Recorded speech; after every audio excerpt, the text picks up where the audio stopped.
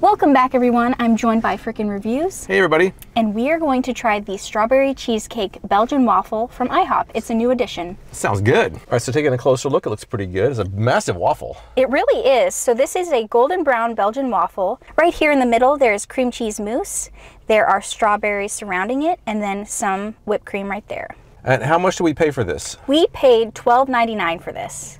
For one waffle, huh? Yes. Well, it better be worth it. I think so. We shall see. It looks like you've got your portion already set up. It looks pretty good. I agree. I'm really excited to dive into this. Mine doesn't look quite as pretty, but it's... Wow. You really spread it, didn't you? I don't know what happened, but it doesn't look as good, but I'm sure it'll taste good. Just to be fair, everyone, I want to point out that James did this, not the employees of IHOP. Yeah, that's my doing. But, you know, hey, that's why I don't work at a place like that. Hey, you did it evenly. It looks okay. It's even, but it'll taste good. It doesn't really matter. I agree. It's important to note that IHOP did give us 3 syrups. 3 is plenty for one giant waffle, I think. I definitely agree. Let's fire it up.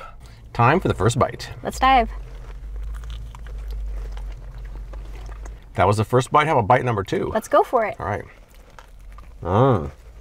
So, Frickin' Reviews, what did you think?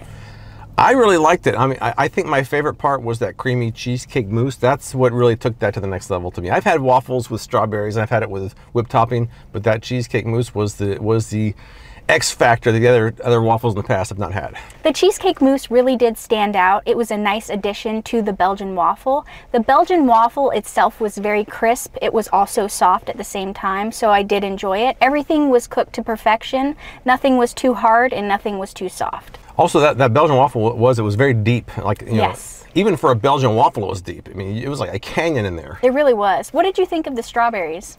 The strawberries were good. I mean, but I've had that before, so to me that was kind of familiar. But to me, that was that mousse, which really was the defining factor to me. Right. I did like the strawberries though, because if you're gonna have strawberry cheesecake, of course you need strawberries. So the burning question is, would you have this again?